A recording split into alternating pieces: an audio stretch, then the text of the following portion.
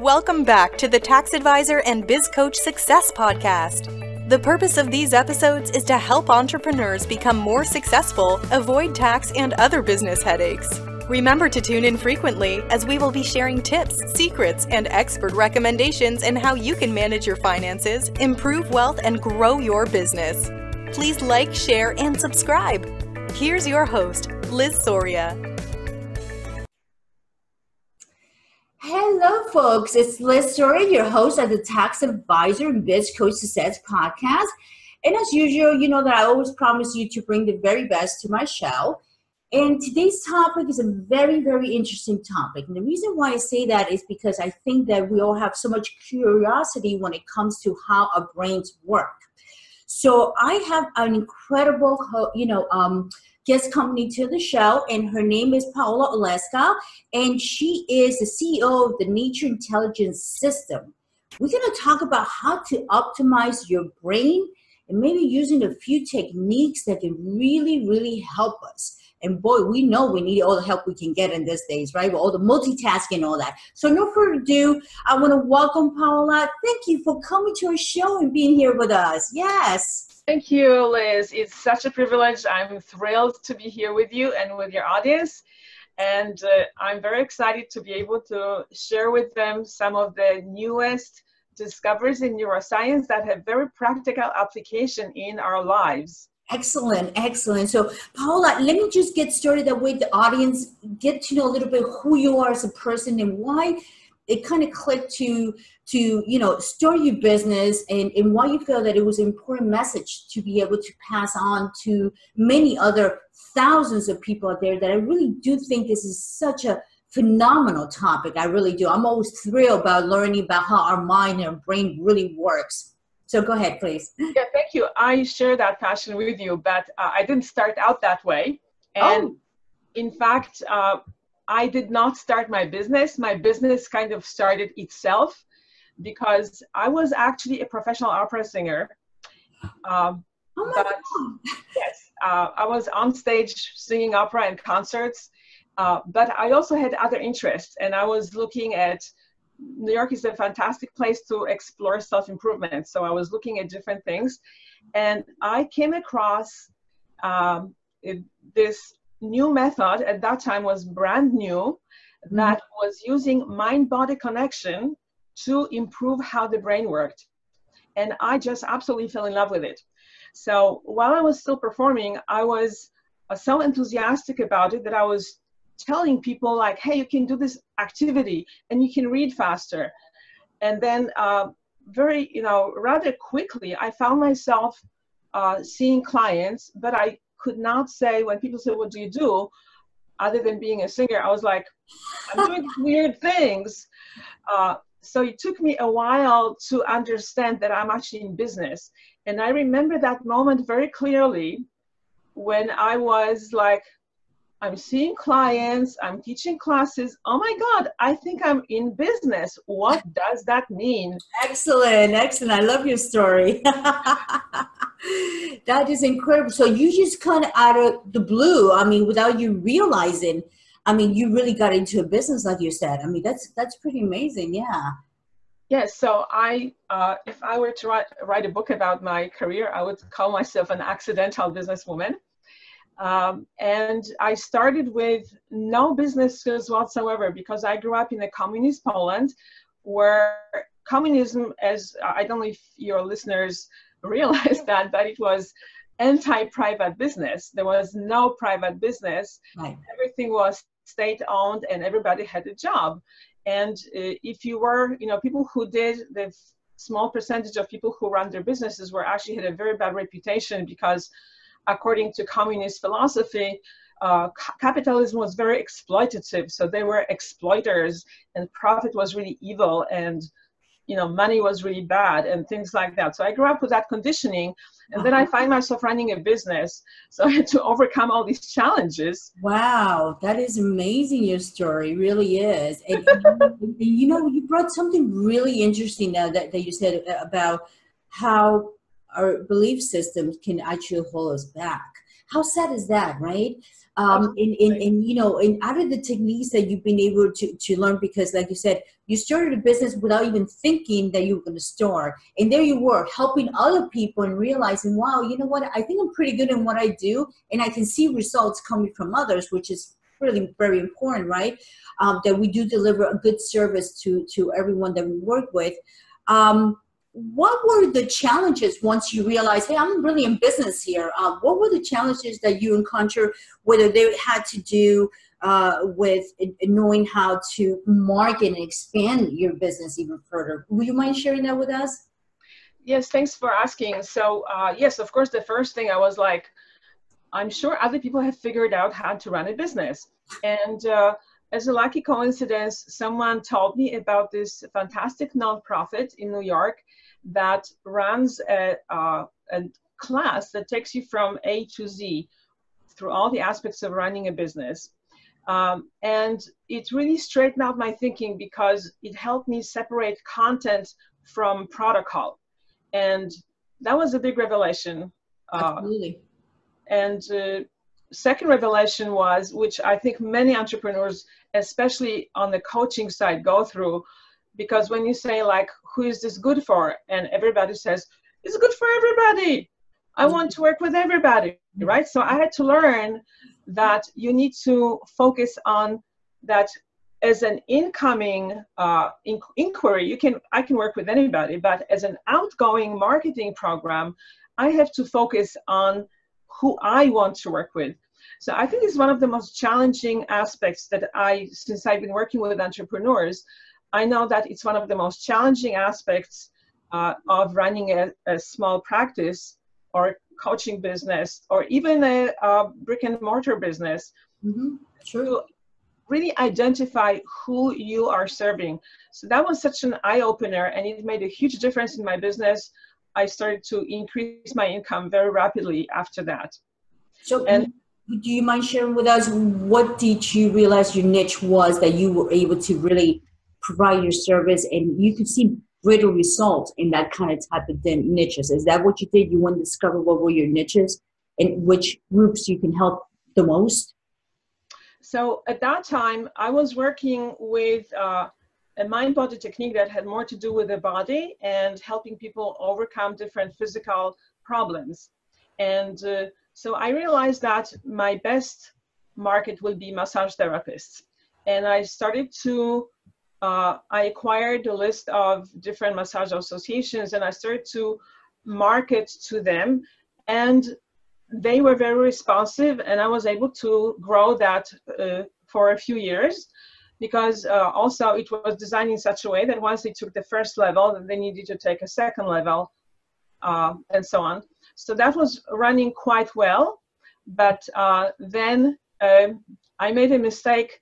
In retrospect, it was a mistake to invite the founder of that method, whose name was John Thie.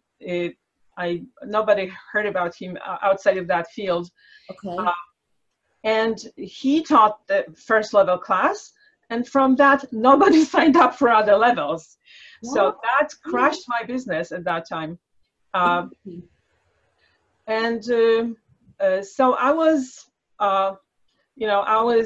short of money, but I had more time. So I was thinking like, what do I want to do? And I realized I want to work with businesses.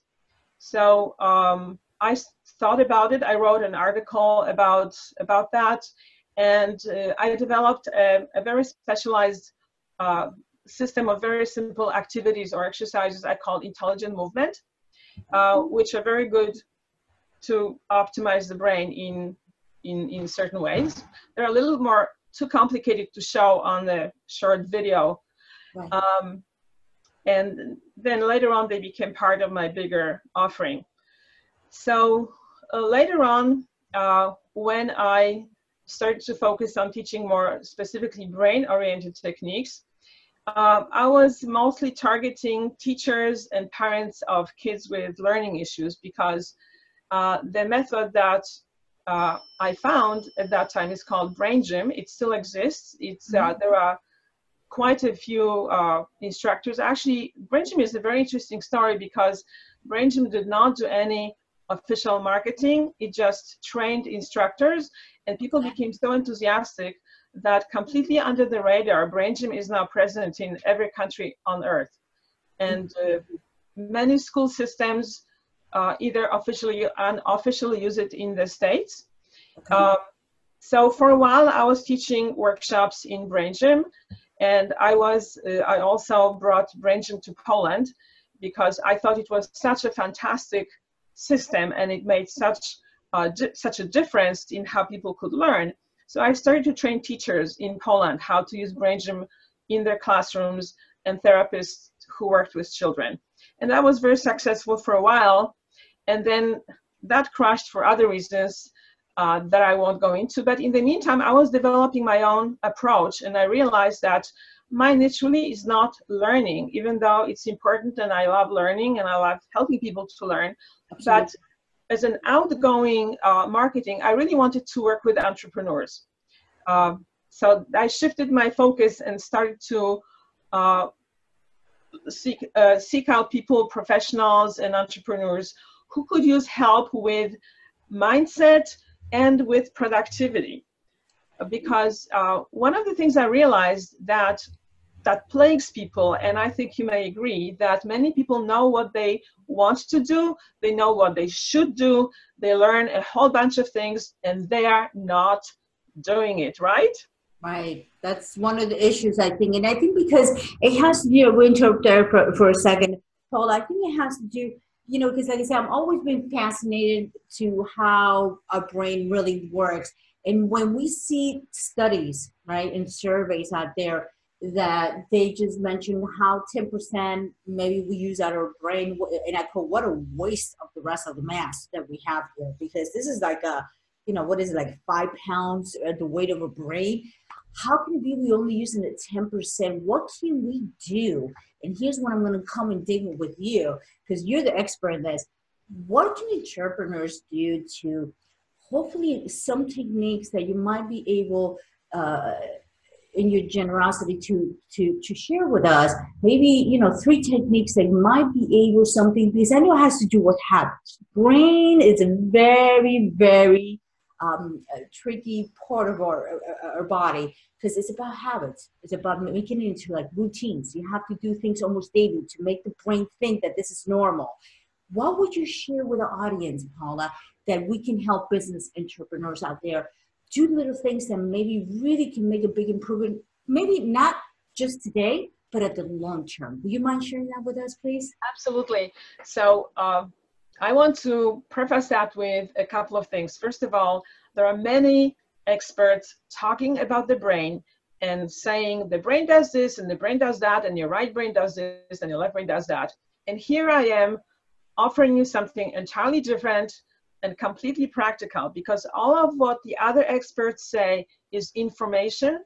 Yeah. And even though you may understand it and you may think that that gives you insights into how you function, it Right. doesn't change how you function. So my approach is entirely different, and it's based on cutting-edge neuroscience, which says that the brain is in the body. So the brain is not just the organ in your head. The brain is a communication network extending throughout your body, and the mind is an outcome of what happens in that network. So instead of straining your mind to control your body, you can actually engage your body, and that will change your mind and it will change your habits. Because one of the things I can really relate to what you were saying about habits, that in a conventional approach, which I call the common learning paradigm, you have to struggle so much to create a new habit, and you have to practice. Yes, yes. So, but it's not because the brain has to start thinking it's normal. It's because there are at least two components to that. So the first component is that the front part of the brain, where we take information, is different from the back part of the brain, which takes action. And people don't know about that.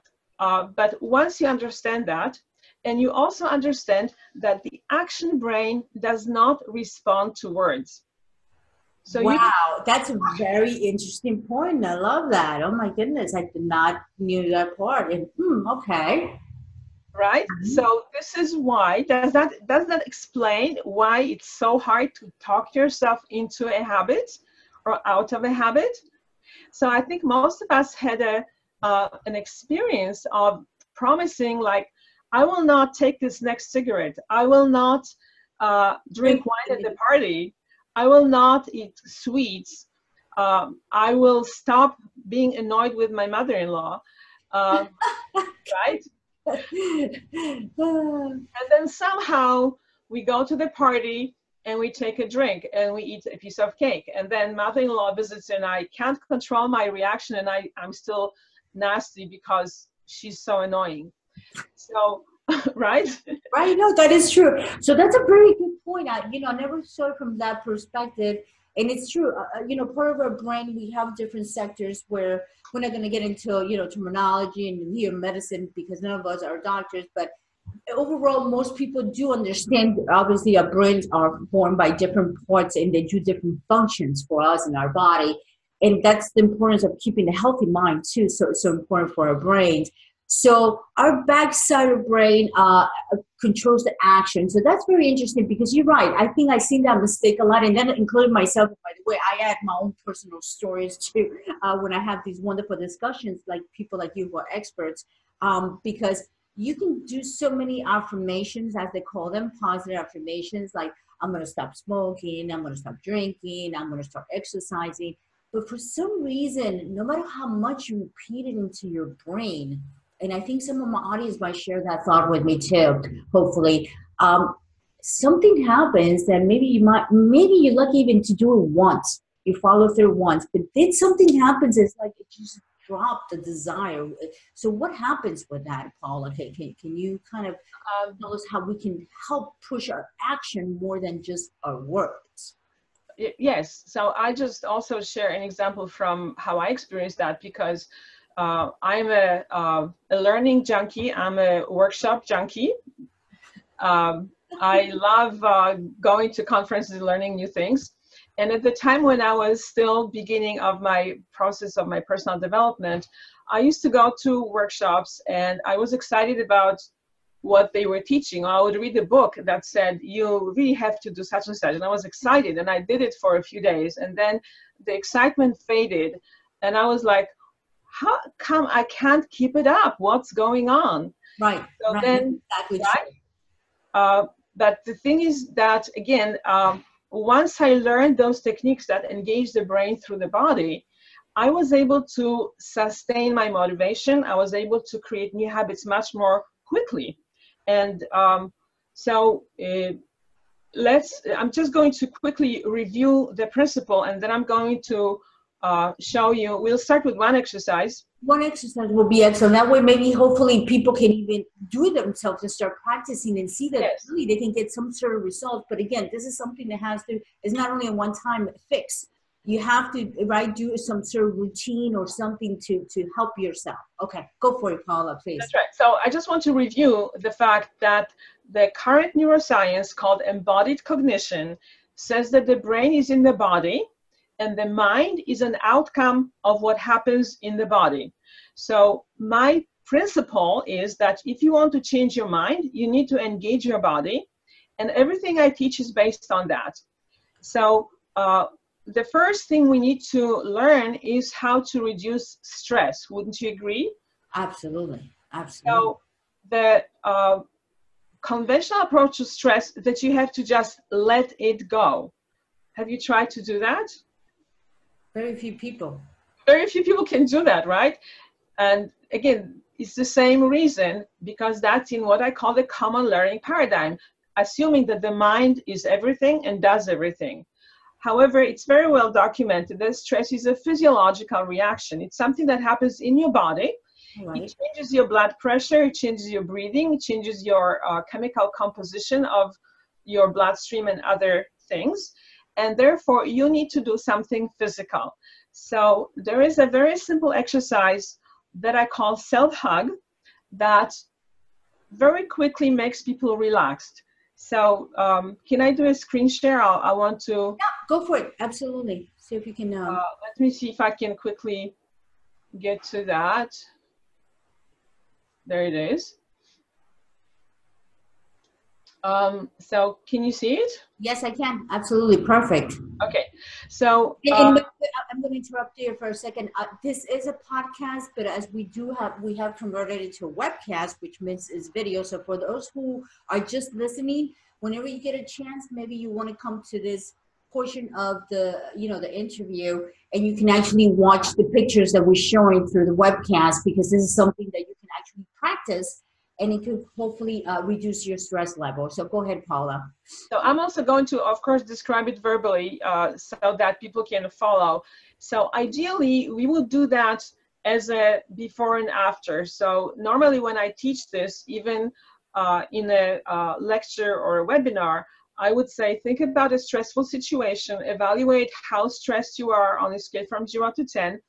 Let's do this exercise, and then you come back to that and evaluate how you feel. So we don't have time to fully do that, but I encourage the listeners and viewers to do it that way later on once they learn this exercise. So you will pick a situation that you consider stressful. You will evaluate on a scale from 0 to 10 how stressed you are about it. There is no right or wrong. It's perfectly fine to be stressed. We are all stressed. It's better to acknowledge it. And then you will do this exercise, and then once you've done these 3 parts, you are going to, actually 2 parts, then you are going to go back to and you hold that position for at least a minute, and preferably for maybe like 3 minutes. And then you will evaluate the situation again, and you will see that you will be significantly less stressed. So I'm going to demonstrate it, as well as if you are watching the video, you can look at the picture. And what we need to do is reach forward with your arms, turn your thumbs down, and cross your wrists and interlace your fingers like in picture number 1. And while you're doing that, you also cross your ankles. And then you turn your hands inside out and you rest them on your chest like that. And then additionally, you're going to very gently touch the tongue behind your teeth, behind your upper teeth, and close your eyes. And you will sit like that for anywhere from 1 to 5 minutes, depending on how stressed you are. The more stressed you are, the longer you need to stay in that position. Okay. And after you are done with that, you're going to uncross your feet like you see in picture number 3. Yes. And touch your fingertips together and rest them in your lap. And you will continue to close your eyes and keep the tongue on the behind the upper teeth. And you hold that also for from 1 to 3 minutes. Some people say they get more relief from the first posture. Some people say they get more relief from the second posture. It really doesn't matter. They need to be done together. And then everybody, or I would say 95% of the people I teach to experience reduction of stress, even if we do it just for a minute. So that would be a very simple tool to help you get out of this paradigm. I'm going to stop the share. Get out of this paradigm where you have to mentally let go of stress. Letting go of stress mentally is impossible because your body will not respond to that. You cannot talk yourself into lowering your blood pressure, as we know. No, we cannot. Would be nice, but it's not possible. Exactly. So you need to do something physical. And this is a very, very simple physical activity that you can immediately do, and you can do it at any time you feel stressed. I do that personally, of course, every time I get stressed, because I get stressed just like everybody else. Sure. Much less now since I've been organizing my brain through these exercises, but I still get stressed. Excellent. Excellent, Paula. And again, for those who are just listening through a podcast, by all means, as soon as you have an opportunity, come around the range at about, I think we're around the range of 30, 35 minutes into, the interview. And you can actually look at the pictures. There's a total of 3 pictures, right? And those are the 3 steps. And again, like Paula's explaining, depending on your stress level and what it is, you might need to retain a little more one of another posture depending on your situation. But this is really good because what I like about your technique is the fact that pretty much anybody can do this. I mean, seriously, there's no age restriction here, by the way. This is not something that you're asking people to do, jumps or run around the corner or anything like that. This is something you can do from the comfort of your chair. Seriously. I mean, Exactly. even at work, and this is for people who are, working from their office, or, even if there's some people who are employees still, they're still working for others. In your lunchtime, goodness, you can do this for 5-10 minutes. And this could be such a relief to be able to perform even in a higher rank than when you're under that stress, that pressure that, your brain tells you, oh, you cannot do this, this is too much, this is too much. You can just relax your entire body. Paula, it's your technique, I love it, I really do. And I think, again, it's so simple. Before we wrap up, talk to me a little bit about the creator upgrade method that you created, which is a training.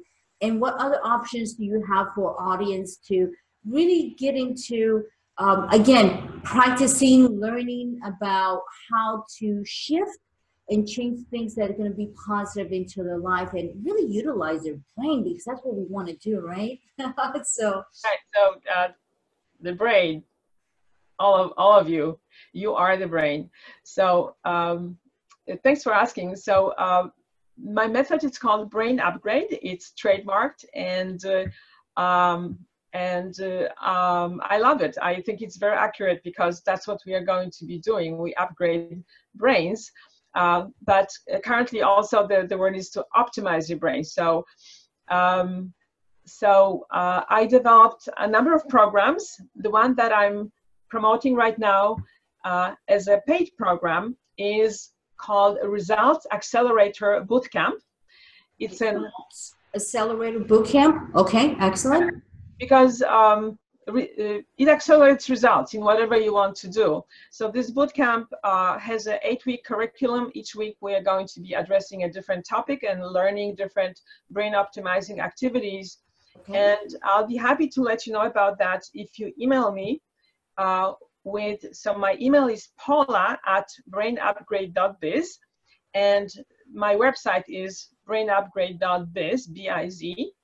And if you email me at paula@brainupgrade.biz with the subject line Lizzie's podcast, I will send you more information about that workshop, but I also will have a reward for you for listening to this for free. So first of all, I'm going to send you a picture of this exercise with instructions how to use it, and I'm going to send you another exercise. It's part of the sequence I call the implementation wizard, which is going to help you take action on the things that you procrastinate on. So you're going to get 2 handouts, and you're also going to be invited to my private free Facebook group called Optimize Your Brain. And this group is only for people who are in my programs or my individual clients. Your students, you almost can't call them. And this is a place, as you know, on Facebook, you can post, you can ask questions, and we will have once a week, we have a Q&A, and not only I'll be answering your questions, but other people too. And most of my clients are entrepreneurs and professionals, but it's open to anybody. So whether you work in a corporation or you run a corporation, or you are retired, or you are some other profession, you are all welcome to use that group, and you will be able to, I'll give you the address and how you can join once you email me. So again, my email is paula@brainupgrade.biz. Excellent, Paula. Once again, I want to say to you that I really thank you very much for all your tips and little tricks, and that has really helped the audience, because again, one of my main objectives of doing my podcast is really to help people out there. And I think that knowledge is so powerful, but only when we apply it and take action, and second of all, when we share it.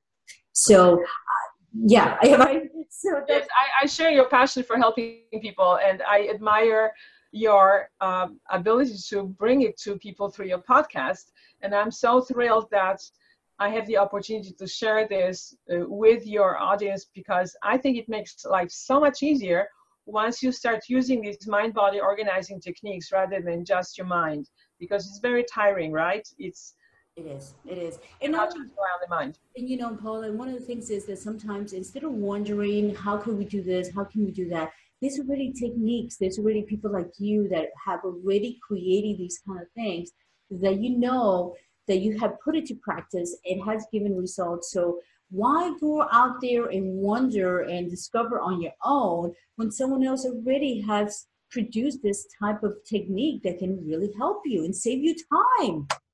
Right, exactly. It saves time, and it saves you so much fatigue and stress and feeling of guilt, because you can't do all these things that you're supposed to be doing mentally, whether it's reducing stress or overcoming procrastination or getting other kinds of results. So I'll be very happy to share with you some other techniques and make your life a lot easier.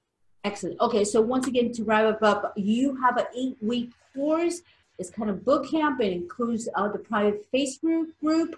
You're going to be there at least hopefully once a week. And if not, there's going to be other, members who are going to be contributing throughout the Facebook. So folks, I mean, I think this is a phenomenal, program that I think that I always have said this over and over in all my episodes, is that we need to invest in ourselves. It's very, very important, because why run the long path when you can do a short path and assure yourself that you're going to be more successful? And I think whatever we can work our brains, the better we can balance our body and the better we can balance our life in general. So Paula, once again, thank you. I really appreciate all your wonderful, tips and everything else. And again, what we're going to do is we're going to share your website and all the contact information, especially in the video and also in the podcast, because a lot of people don't realize that the podcast does have a section, which is a description underneath, that you can actually pull the information from there for those who are listening. So Paula, once again, thank you so much. And anything else you would like to leave the audience with? Anything else in case they need to, again, repeat that website, that way they know for sure?